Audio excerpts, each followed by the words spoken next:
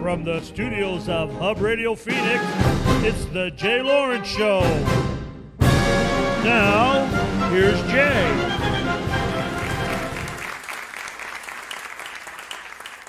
Good evening. Thank you so much for letting us be part of your evening. The studio audience, we've got 400 applause meters. CQ is with us. Constantine Carrard is our guest tonight, and CQ is a consultant. And if I say to him, what would a consultant do? His answer will be consult. But we'll get beyond that right away.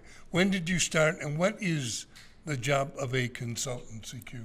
Oh gosh, there's so many types, I suppose. We're what they call a general consultant, and right. So we basically are running candidates, campaigns, issues, do a bit of public affairs stuff. But the idea is to take a candidate who says, "Hey, I want to get elected to office X," and say, "Here's the process." And I always kind of liken it sort of, metaphorically to the football coach.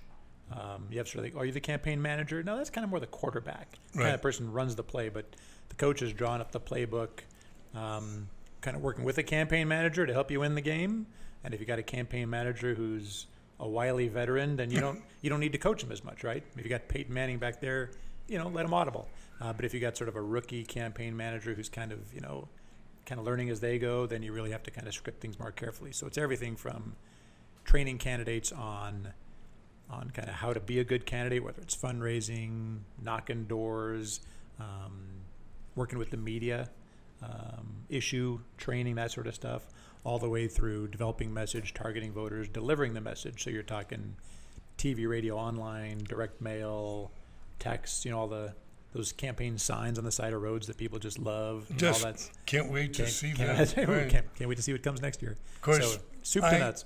I know quite well how good you are, since I ran as a candidate 3 terms in the House of Representatives. I won 3 out of 4, which is a good batting average. Way better than average. Unless you're running for office. That fourth. That's, But knowing well what you do and your advice to a candidate is just outstanding, just necessary. Setting up the meetings that you set up, the visits with the media, knowing what to say, all that as part of your job as a consultant, really important. It is, and it's not so much that you're telling someone what to say, because you want a candidate to be themselves. Jay Lawrence is Jay Lawrence, and obviously you needed a lot less training when it came to media than the average, candidate. But how do you present yours? How do you deliver your ideas so that the voter hears what it is that you're trying to tell them? You have to be careful these days, because everything's a gotcha, particularly with the media, and so you have to say things in a way where your message gets through. With just one possible interpretation. They can't spin it, they can't use it against you, they can't try to kind of twist it and come back at you. And that's difficult, because so many of the things we say could be taken more than one way. And so it's really a question of being short, succinct, and deliberate in what you say. Something I was never able to do. Deliberate, short, yes. Short, succinct. The appearances I felt were important. The fact that a candidate has to get out, has to go out, shake hands, meet people. I think that's an important part of campaigning. It is, and it helps, frankly, if you're a candidate who likes people. We have Right. worked with the occasional candidate who, their urge to serve is strong, their qualifications are great, but they're not necessarily a people person.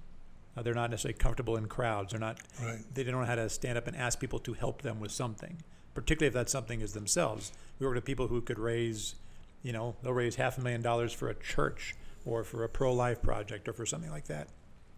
You say, great, now go raise some money for yourself. And they don't know how to do that. And so that sort of training can be helpful. It's just some coaching. They have the skills, you're just telling them how.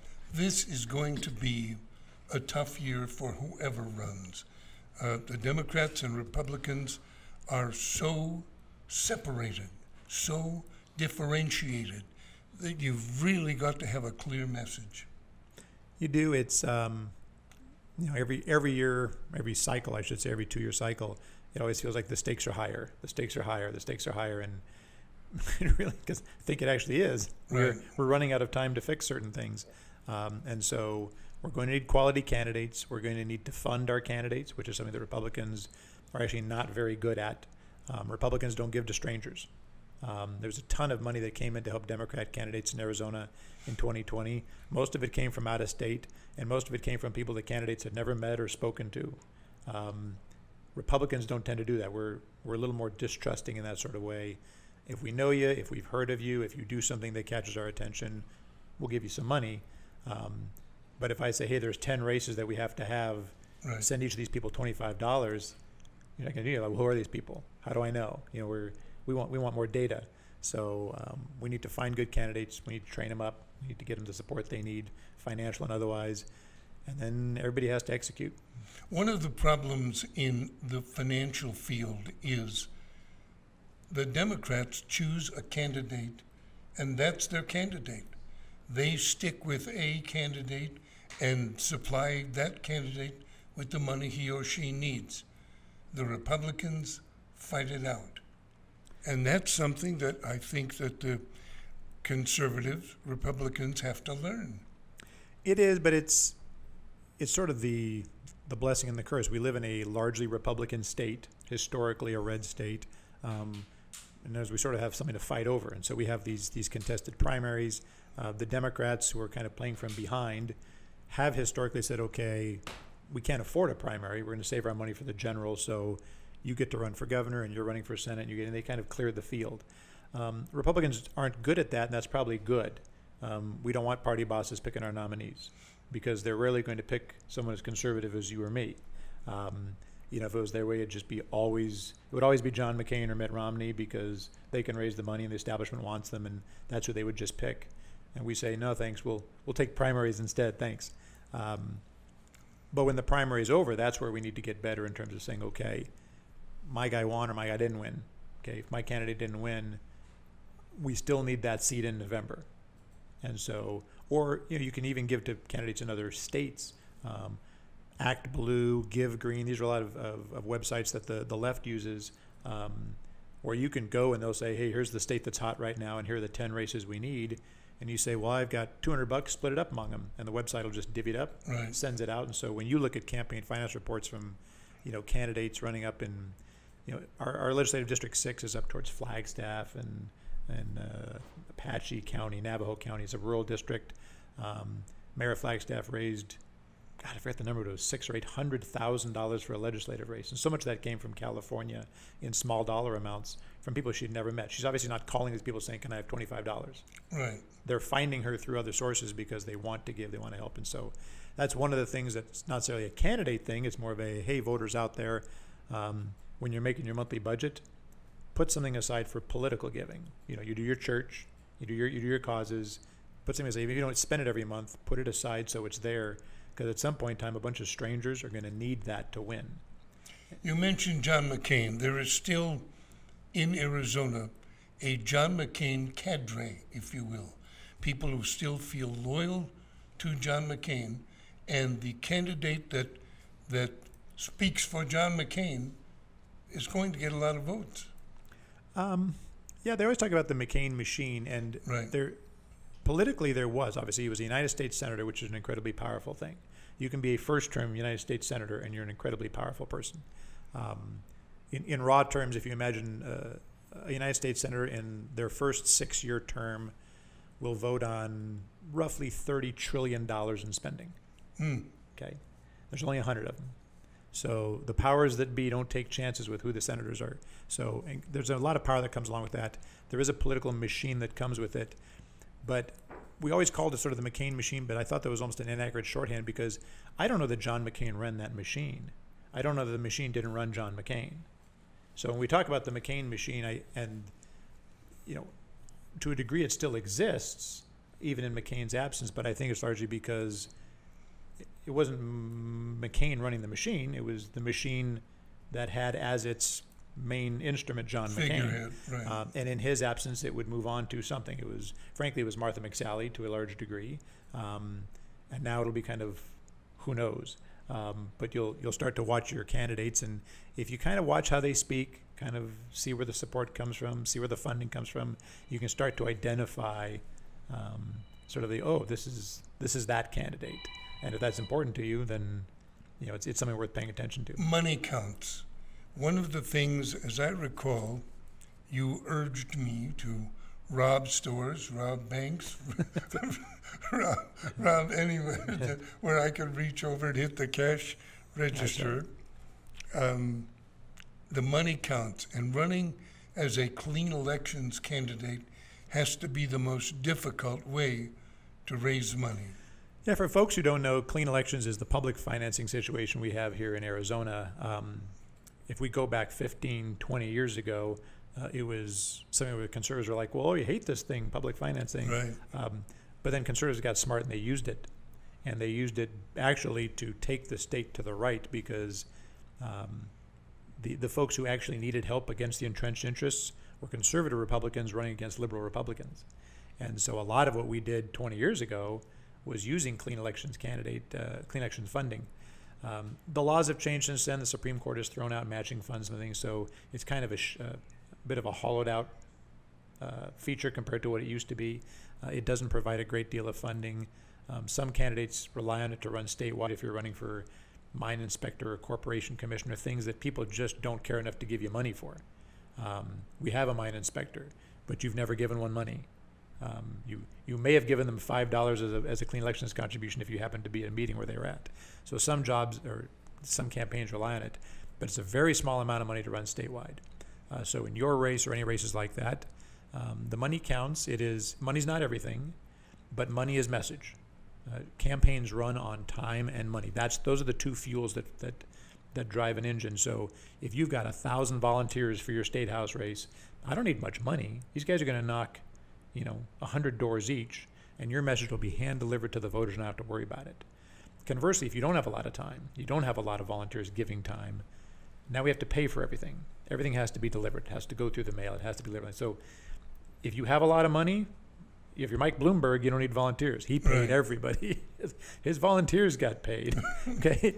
On the other hand, if you have a lot of volunteers, you don't need as much money. But in most races, you're going to need some. There is a minimum amount you need. Boy, is there. And that's not necessarily a bad thing. That minimum amount is a public indication that you have enough support that you're a credible candidate. Because let's face it, if you're all gung-ho and fired up, but you can't raise $5,000, maybe you don't have the support you need to win the race at the end of the day anyway. I found it difficult making the phone calls. I'm not good at begging. I think maybe there's an arrogance a factor that I couldn't call up and say, hey, it's me, Humble Jay. Sometimes it's the opposite. Sometimes it's humility. It's difficult to ask for money for yourself. It's one thing if you were raising money for the Boy Scouts, or you're raising money for some charity drive, would it be like, hey, it's me, Jay, I'm doing this thing again. The mayor of Glendale, Jerry Wires, great guy. He's got Jerry's Charities. He raises a bucket of cash for a whole bunch of charities. He's done Shriner Kids, all these things. He's got this annual bowling thing. Right. And he'll break arms like, did I get your sponsorship for the team yet? Because he's raised money. Great, Jerry. Now it's time to raise money for you. Totally different way of approaching it. And one of the things we tell candidates, and you guys have to realize it, and I probably told you the exact same thing, you're doing them the favor. You're the one running. You're the one who's going to be shot at. You're the one battling for all these good things. You're going to go champion their ideals. They owe you the money. We always say to the candidate, listen, if you want to convince a donor to give you money, make them this offer. I need $2,000. Or you run and I'll give you $2,000. No. I'm going to talk a little bit further about that. Our guest, Constantine Carrard, CQ, and we're talking about elections coming up. It's difficult to make predictions because there's so many new districts, but we're going to ask anyway. Straight ahead. When it comes to roof work, people ask, do you know a guy? Let me save you a little time and money.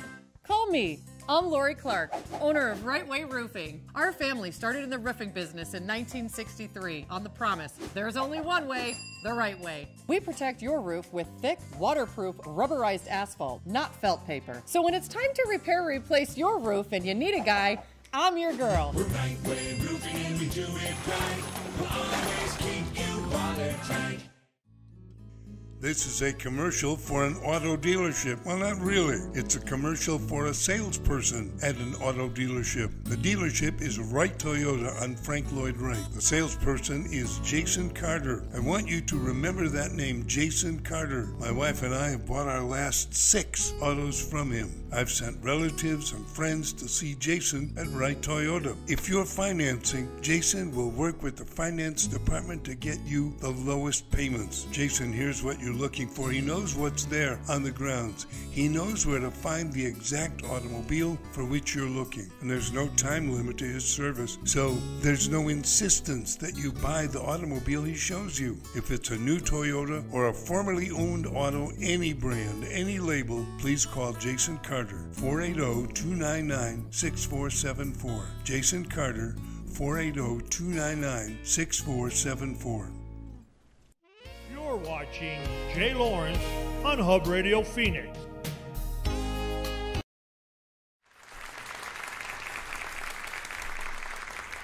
How They love you. They love you. how did they get all those people? That's right. Well, it's a huge studio. Take a It is. look. Look at that. It's enormous. Talking about the money.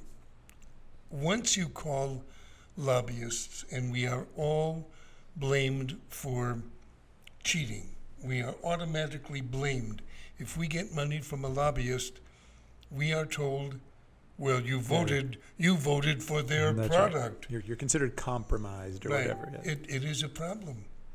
The appearance is, I mean, in truth of fact, most lobbyists don't give you very much money. In large, there's 90, like in Arizona, there would be 90 legislators saying, "Could I please have money?" And so they'll be like, "Well, here's $100 and Right. and a ham sandwich," and you have to report the ham sandwich. So that really doesn't, no one's going to move a vote for that kind of support. But it is a challenge, and it's why you should raise money from basically everywhere, including just, whoever's on your phone, you call and you raise money from your friends, your family. But at the same time, if you're a great vote, let's say you're a great free market guy and you open up an industry so that it can thrive in Arizona, no one should be surprised or shocked that industry is like, "You're great, I want to give you some money."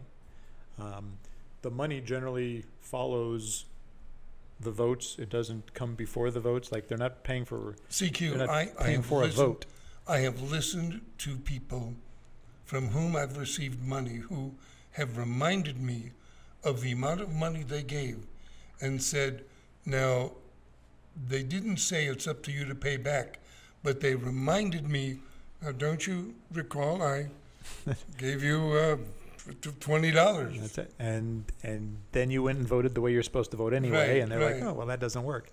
I think every part in any line of work, there will be corrupting influences, which are highly effective against people who are easily corrupted, and completely ineffective against people who cannot be corrupted. And it's one of the reasons why we're always looking for quality people who can't be corrupted. I don't care if somebody raises you $10,000, you're not going to do what they want because they raised you $10,000. And therefore, I like you and I would work for you and I would get you elected. If you're sort of the horse trader down there, we're probably not going to be working with you. We'll probably be defeating you in the next primary because Right. that's really not how it's supposed to work. I think it can work that way from time to time, and you hear about scandals, mostly in other states. Arizona, by and large, is, we're almost saved by the fact that historically politics in Arizona has been a fairly low-dollar affair. You don't need to raise that much money to run for things like the legislature. 2020 was kind of scary because so much Democrat money came in from out of state that the cost of running for anything has gone up, and that increases temptations. It increases the ability of the powers that be to start to assemble financial support in a way that makes a difference. But Arizona is still, we have a sort of a high-quality legislature. I know virtually every legislator down there. Sure. And I have ideological disagreements with some, but I don't know anybody who's down there for self-enrichment. What's interesting is there were some races. For example, let's take the sheriff's race. Joe Arpaio must have raised hundreds of thousands of dollars. His opponent raised hundreds of thousands of dollars. I mean, big money in those races. There were a number of races where governor's race is a big money race, of course. There are other races where you don't expect hundreds of thousands of dollars to be spent, and yet there are those races. So a lot of it is scale. Obviously, much as I talked about the senators voting on tens of trillions of dollars in spending, right. The governor of Arizona is a critically important position. I mean, it impacts so many things that there are any number of groups. Let's say you run a Second Amendment group. Let's say you run an environmental group. Let's say you're involved in highway construction. Let's say you're involved in forest health. Let's say whatever it is, the governor is going to be involved. Who the governor is going to make a tremendous difference in the quality of your life or the success of your business or whatever. So you're vested. You're going to say, I like this person or I like that person, and you're going to send them money, not because they're going to do you a favor necessarily, but because this person will be good for this issue or bad on this issue, and so I want them to win or I want them to lose. So you have millions of people who care about that race. The federal races, it goes beyond, because if it's like a U.S. Senate race, you have national interests that care about that race. So while we talk about hundreds of thousands of dollars in these legislative races being kind of eye-popping amounts, let's look at that Senate race. Team Mark Kelly, which is Mark Kelly, the campaign, the DSEC, so the Democrat Senate Committee, right. The outside groups that spent for Mark Kelly were in the neighborhood of $140 million. The McSally team was in the neighborhood of $110 million. Huge. That's huge. It's $250 million for a 2-year rental. One race, 2-year rental. Yeah, it wasn't even the full 6-year term. Right. That was just to hold the one seat for 2 years. Right. But with it went control of the United States Senate. So how much was that race worth? Probably more than $250 million. If you consider the trillions of dollars they're going to spend or misspend, or what would you as Republicans around the country pay to get that one seat back for 2 years?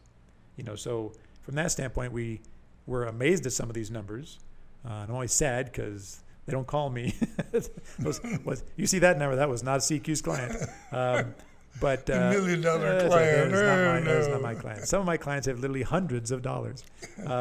If that. That's right. But some of those races are actually worth that when you consider what's at stake. Right. We talk about the billions of dollars we spend on politics, but as a nation, we spend more on chewing gum and stuff. You always say, well, potato chips. There's all these things we spend so much more on than politics.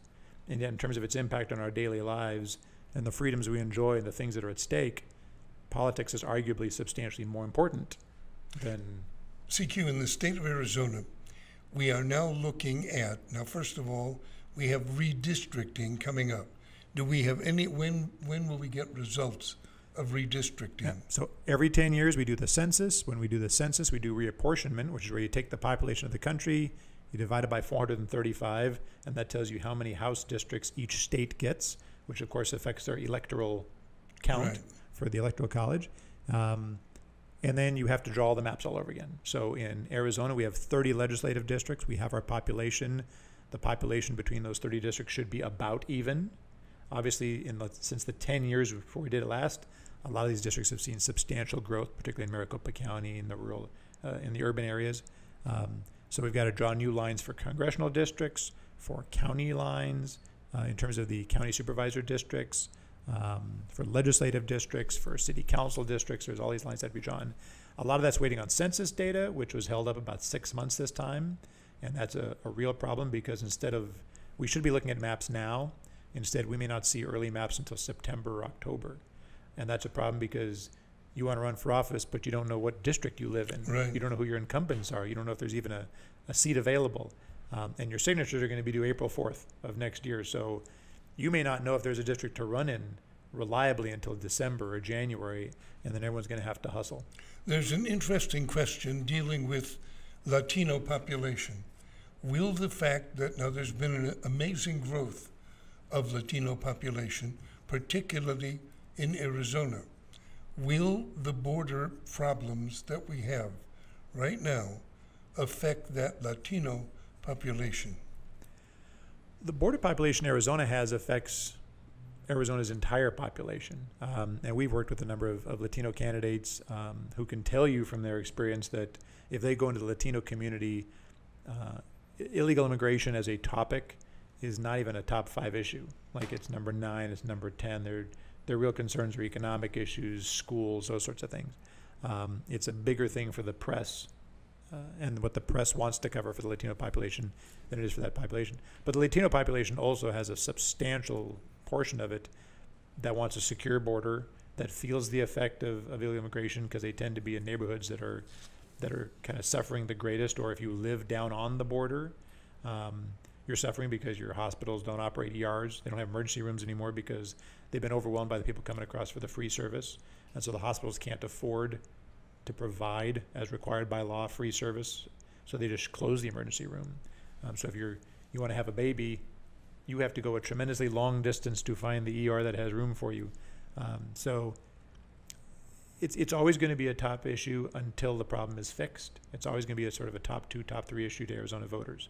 That's still probably not a top 3 issue for Latino voters, but it would rank higher in Arizona with Latino voters than it would rank, let's say, in Utah or Colorado or something like that with Latino voters. Will the question of legal and illegal come up with Latino voters? It does. I mean, again, it's because it impacts on so many things. If your concern is, an overcrowded school, then the role that illegal immigration plays in overcrowding that school impacts. If you're concerned with, crime, then that's a deal. If you're concerned with, trying to get a job, but you're undercut by somebody who's not supposed to be. So illegal immigration hits on so many issues that if your top issue is healthcare or the environment, and you're concerned about what they're doing to the state and federal lands that are kind of just trashed by the amount of traffic that comes through. If you're concerned about, education, healthcare, crimes, all those things, you're still touched by the effects of illegal immigration. So it is always going to be something that politicians in both sides are going to be talking about. Republicans in terms of how to stop the problem. Democrats basically just race baiting and saying, "Oh, look, they're racists." Absolutely. It's an important talking point to both parties. They both rely on that message to a great deal, and it still moves voters a great deal. Another question dealing in that issue, people moving from other states. Now, we here in Arizona are a wonderful place to live. Maricopa County, what a wonderful place to live. And people are finding that to be true. Yeah, you need to stop telling people that. Don't commit. Right. No. Stay It's home. 137 degrees. Wherever your home is, we can't play basketball. stay there. Stay in California. Never mind that we're in the finals. That's right. Forget everything you saw. Right, everything. It's not true. All right. The people from California, the people from Chicago who are moving here, they're moving from liberal states. The question becomes, how will that affect the voting here in Arizona? Do you think it will? It has already, and there's basically 3 groups. There are what I refer to as political refugees. So these are people who are fleeing blue states that have failed, and they want to come to some place that works. Right. And so obviously they've heard a lot of great things about Arizona and Texas in particular, and so Arizona and Texas are booming. Florida's doing pretty well too. So they're headed to those states as a way of escaping what doesn't work. There are kind of sort of stubborn liberals who are escaping a place that doesn't work, but they don't attribute it to the policies. So they come here and they keep voting for the same stuff that didn't work because, like some university professor explaining that socialism can work. We just haven't done it right yet. Right. And then there's the third group, which are the people who don't want to move to Arizona, but their company just moved to Arizona. And so that's the thing when you see these companies we're always celebrating, hey, this big company's abandoning California and they're coming here with 15,000 jobs. A lot of times they come here with many thousands of workers who move with them, who don't necessarily understand why the move is taking place. And they're not happy about the move. Not necessarily, but they're going to keep their old voting habits. So we do need to do more in terms of educating voters from other states as to welcome to Arizona. Here's why it works. And that's something that whether you're the governor or the Republican Party or any of these people, you need to be very proactive in getting to newly arrived people with that voter registration and the story that says this is why Arizona works. Please don't mess it up. Right. Try not to, but they will. They might. I'm Jay Lawrence, our guest, Constantine Carrard. CQ. Are you looking for a way to have your business stand out? Do you dream of turning on the radio and hearing a commercial for your business? Or are you thinking of how fun it would be to see your company on TV in the midst of a Suns game? We have a big Suns game coming up. Hopefully. Hopefully. Then you need Kathy, the media maven. She can navigate all your marketing and advertising and broadcast needs. Why don't you call 602-524-0947 and watch your business grow, whether in print, digital, or broadcast. Media Maven can put together a program to showcase your business. Call Media Maven 602-524-0947 today. This is a commercial for an auto dealership. Well, not really. It's a commercial for a salesperson at an auto dealership. The dealership is Wright Toyota on Frank Lloyd Wright. The salesperson is Jason Carter. I want you to remember that name, Jason Carter. My wife and I have bought our last 6 autos from him. I've sent relatives and friends to see Jason at Wright Toyota. If you're financing, Jason will work with the finance department to get you the lowest payments. Jason here's what you're looking for. He knows what's there on the grounds. He knows where to find the exact automobile for which you're looking. And there's no time limit to his service, so there's no insistence that you buy the automobile he shows you. If it's a new Toyota or a formerly owned auto, any brand, any label, please call Jason Carter, 480-299-6474. Jason Carter, 480-299-6474. You're watching Jay Lawrence on Hub Radio Phoenix. As carefully as they're going to have to. Right. And they'll figure out what causes it. And there's some stories out in terms of some of the ongoing structural damage and some upkeep that wasn't going on, and some rather telltale signs of impending trouble, which is. But it's a horrible tragedy. There's no Age is going to play a part in an election, as it always does.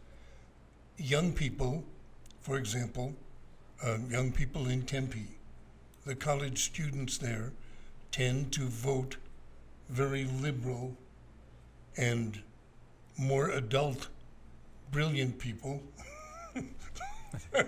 like us. Graduates, right? That's right. Right.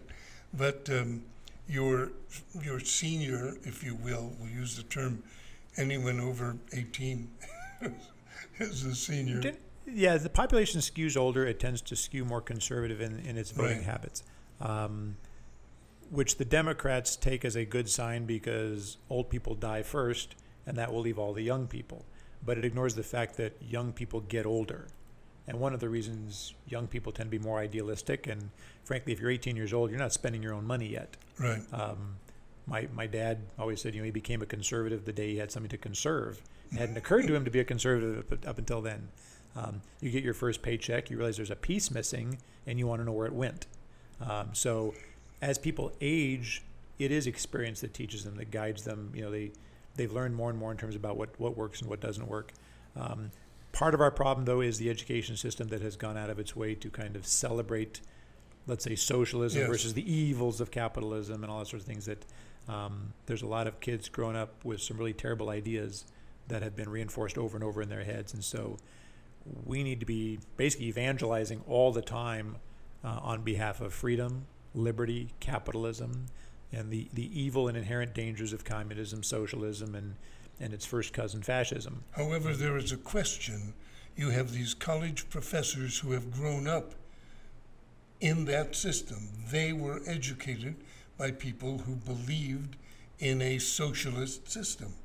They are walking into the classrooms and telling these young people, and in fact, they're making you take off a T-shirt that has some conservative message on it. An American flag is suddenly sinful. Some do, but there are good colleges that don't. And so parents need to be better consumers. They need to send their kids to the right schools. We argue on behalf of school choice at the K-12 level. School choice exists at the college level. So send your, you can go to Grand Canyon. If you don't like what they're doing at U of A or ASU or NAU or some out-of-state school, find a good school. We can't send them all to Hillsdale. There's only so much room at Hillsdale. But, there are schools like that that will teach kids right. And so it's up to parents and kids to be better consumers. Which brings up an important point. Christian voters, religious voters, tend to be conservative, and that's almost a generalization I don't know that I can prove, but I feel that. Oh no, it is proven. Yes. It has to do with the number of times you go to church, how kind of devout you are in your faith.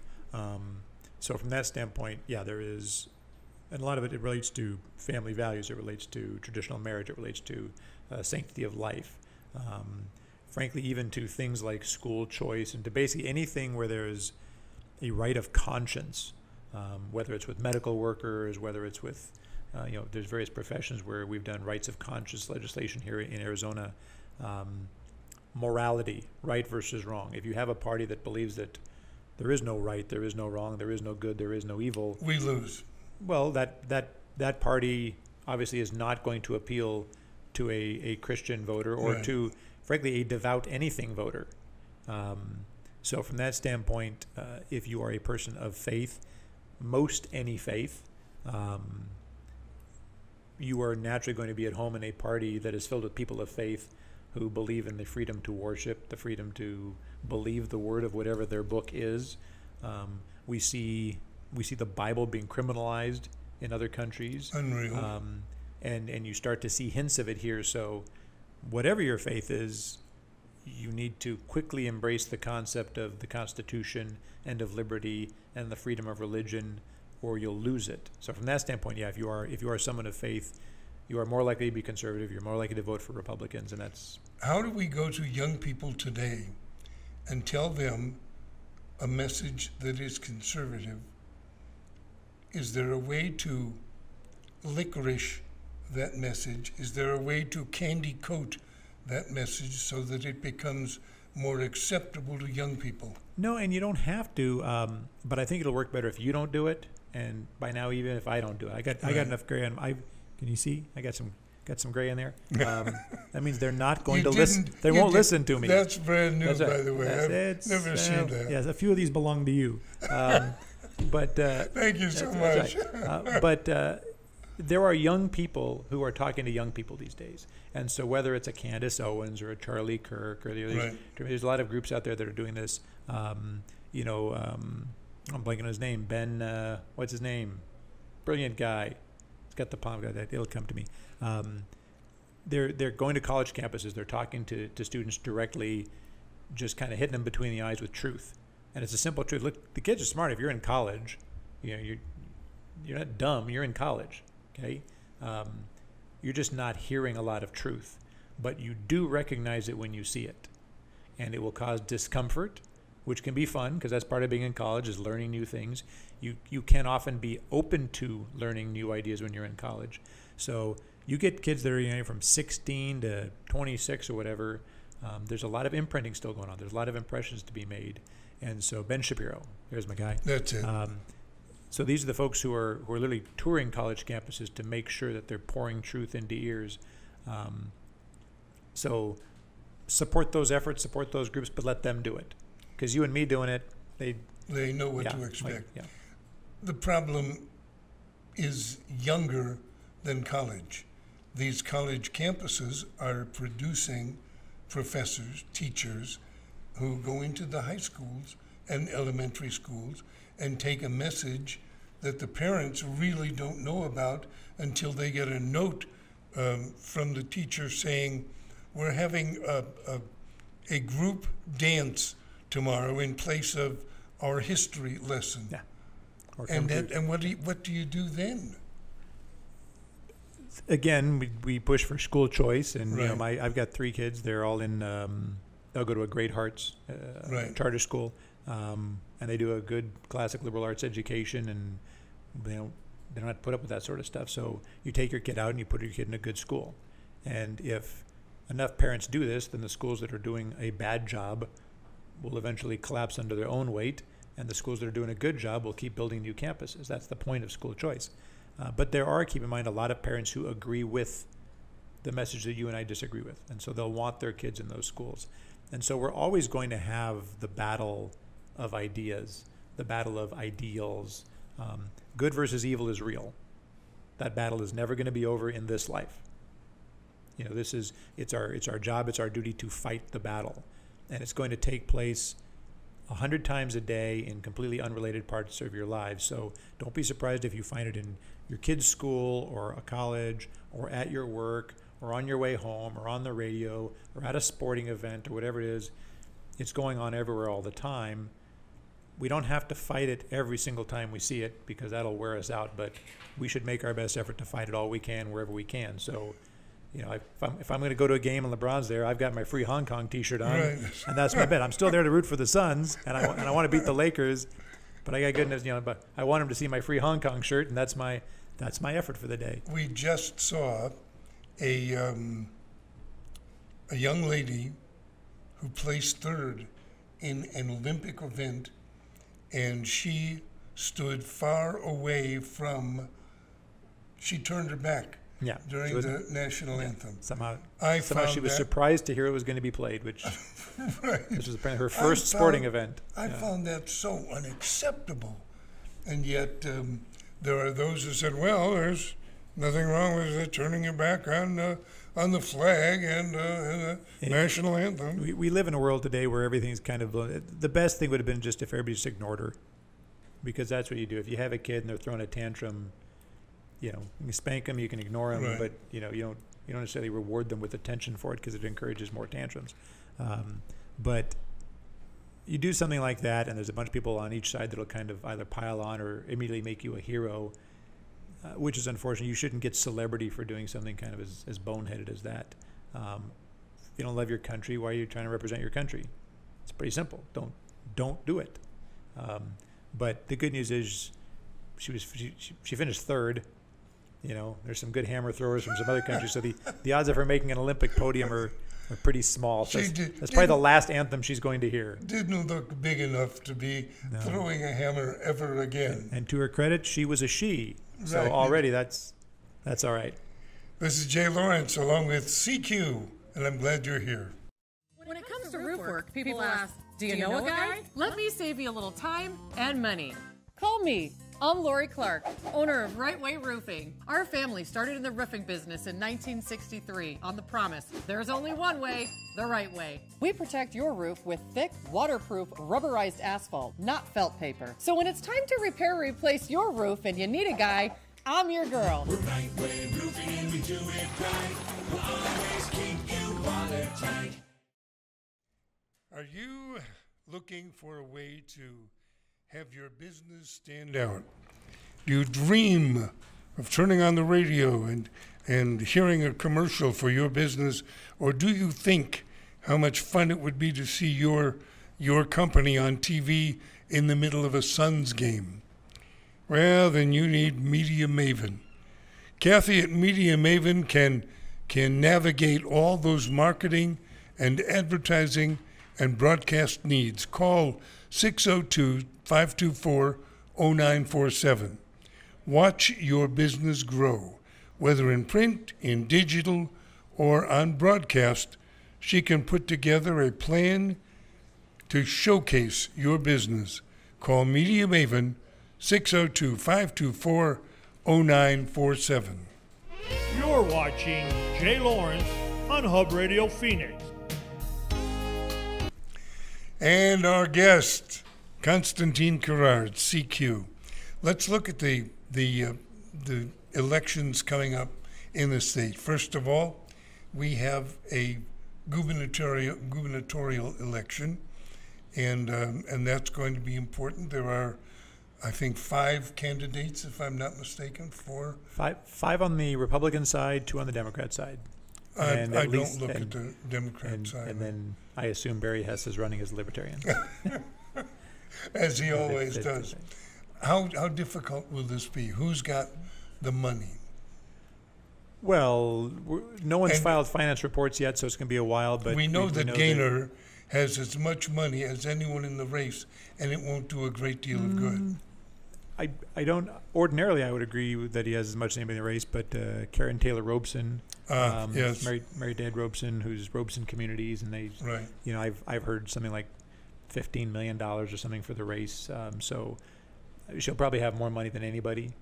Gaynor obviously was a self-funder who ran for Secretary of State in 2018, won the primary, lost the general, a pretty close race against Hobbs.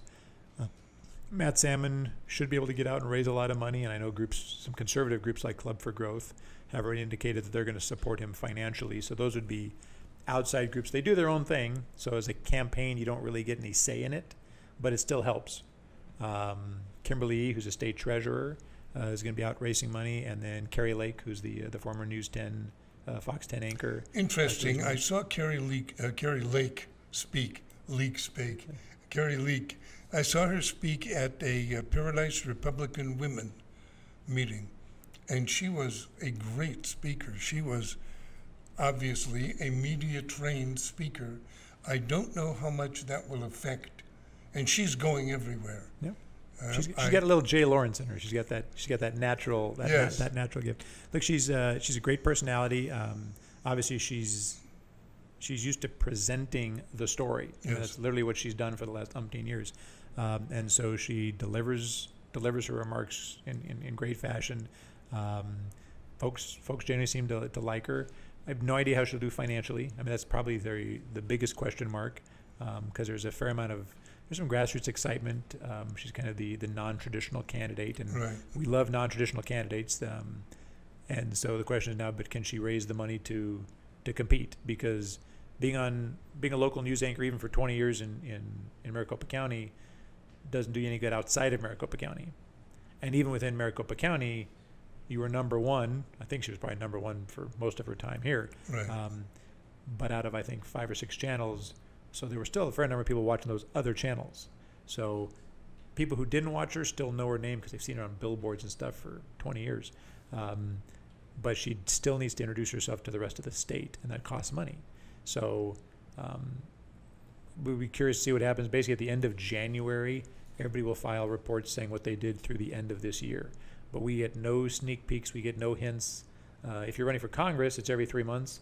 But if you're a statewide candidate, the off year is just one single report. So anything that happens this year, we don't know until next year. Kimberly Yee has never lost an election.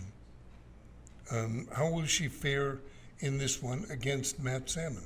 I think they would be prime candidates. Yeah, from the Republican standpoint, actually, really every candidate is a serious contender. Right. Robeson's money obviously makes her serious. Yes. Gaynor has won a statewide primary the last time, so he has a certain amount of name ID, and he has shown he can win a primary. Salmon obviously has been the nominee before, and he's been elected to Congress a number of times. He's got a good solid base, LDS, a lot of conservative support. Andy Biggs has endorsed him, Ted Cruz has endorsed him, Freedom Caucus, a lot of that sort of stuff. I'm sorry, not Freedom Club for Growth. Carrie Lake, obviously, tremendous personality if she can raise the money. Kimberly has won statewide as state treasurer. We actually ran Kimberly's races when she was in the legislature, so we know her. She's a hard worker.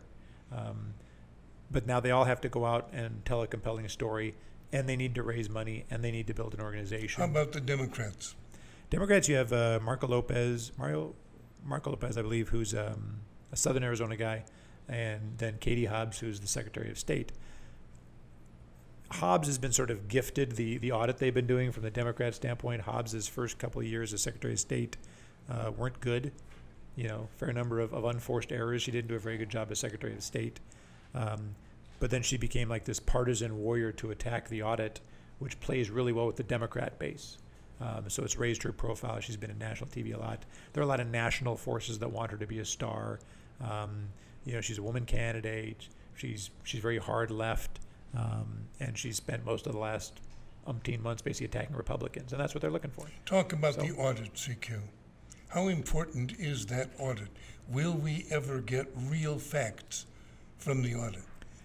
I don't know. Obviously, we hope so, and that's one of the things I've been careful to kind of just not prejudge. Right. And I noticed that the media has worked very hard to discredit the work of the audit before the work is done. In large part, I think because if they actually come up with conclusions that are detrimental to the left wants to have already disqualified the messenger. And that's what's happening And that's now. what right. they're working so hard to do. But it is ultimately up to the people who did the audit to produce a report that is legitimate, that is scientific, that is backed up by real stuff. They can make a claim, but then can they prove it? And that's always been the challenge. We've had challenges all over the country that we haven't been able to prove in a lot of cases because we can't get the data we would need to prove it. So we can't actually make a convincing case. We only have strong hunches and suspicions and confluences and so many coincidences that there's all this smoke, there must be a fire. This is their chance to actually, having gone through everything, to say, okay, here it actually is. We can actually show you in a way that you can't poo-poo, you can't call a clown show. It's real data done the right way. Now, if they mess it up, if they try to make a presentation that is not credible, Right. then whatever they find out will be not credible, and that will obviously do a great disservice to the cause. Look, I don't know if the election was stolen or not. I'd like to know if the election was stolen or not, and I'm just as fine knowing that the election was stolen as knowing that it wasn't stolen. And it I won't would make just- any difference, I would just, at this point in time, no. But no matter what the Supreme Court decision It wouldn't was be- today. no, and then frankly, swinging Arizona still doesn't Right. swing any totals. But if there are problems, I want to know that we can fix them for next time. If there are no problems, then I want our voters to know that there were no problems, because the left has worked very hard to erode confidence in elections as a way of keeping us home. And I'm afraid that we're falling into that trap by giving the story such a boost. We saw it in Georgia, where you had people who should be saying the opposite, telling people, Republicans, telling other Republicans, don't bother voting. It's a Right. rigged game. Why bother? But for a handful of thousands of votes, you just lost control of the United States Senate because you told your own people to stay home. And that's stupid. And we're not supposed to be the stupid party. We got to be the smart party. Next important, Secretary of State, that election, because the Secretary of State, if something happens to the governor, the Secretary of State becomes governor. Yep. And we have three well-known names in Republican circles running for that office. So there's four Republicans. The latest, Bo Lane, is an advertising executive. He Right. probably starts with, I assume, the resources to become a serious competitor, but he'll start as sort of an unknown. Then you have three legislators. Legislators have sort of degrees of public awareness. Like sometimes you've heard the name, sometimes you haven't. And Yes. how have you heard the name? With what have you heard that name That's right. related? Positive or negative. So Right. you have Mark Fincham, who's a Pinal and Pima, kind of a Southern Arizona legislator. Michelle Ugenti Rita, who's out of the Scottsdale area. Shauna Bullock, who's more in the central West Valley, are the three legislators. They've all got pretty good resumes when it comes to election integrity things Right. and bills. But now they have a problem, which is that most people have never heard of them, and they'll have to go raise the money, and they have to make a convincing case. Some carry a certain amount of baggage, but it's up to the voters, it's up to the opponents to make that clear. Pick me, I'm the strongest candidate. That now we're back to sort of the money thing. They've all got to go raise the money because they have to introduce themselves to probably 650,000 Republican primary voters statewide. And so if it costs me 50 cents to give you the message, and there's 650,000 of you, now I need to go raise money. So- People will know in their districts will know them. Who will know them outside of their legislative district? That's where the money is going to be required. They want to deliver their message. Again, whatever your message as a candidate, there's a reason you're running for that office. And if you could tell people that reason, if I could put you as a candidate in the doorway of every voter and you could have that conversation with voters, they'd probably vote for you. But 650,000 of them, that's not going to happen. How can you get away with negative campaigning? Does negative campaigning work? I saw it work against me when someone said he's too old to serve. But I believe in contrast. Right. Like if you are running against an incumbent, it is your duty as a candidate to explain to the voters why the person who's in office shouldn't be in office. If that person was doing a great job, you wouldn't be running, right? You're not just some egomaniac running because you want the job. Right. So it is necessary when you're running against an incumbent to explain you need to vote that person out and replace them with me for this reason. Now, what you use, should be a legitimate reason. It should but be they're policy. running for an open seat. If it's an open seat, then you're basically making, most of them will only be able to afford to say, vote for me, I'm the best because. Right. Most of them won't have the money They can't afford to say a bad word about their opponent. They need to use that word to introduce themselves to voters. Right. The outside groups may come in with money to hit somebody on some sort of baggage that they have.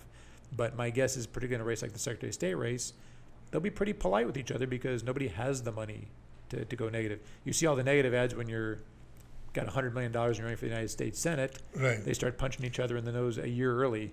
Very quickly, just about a minute left, U.S. Senate race. We do have a race for that Senate seat in Arizona. We do. Mark Kelly's back up for election, so he will not be challenged on the Democrat side. Right. He's moved left of Kyrsten Sinema just because he wants to make sure he's fine with the party base. That's not great for him for a general election, but Republicans need to have a candidate now who can win. There's Jim Lehman, who an executive put some money in the race. I've already gotten 2 pieces of mail from Jim. General McGuire has gotten into that race.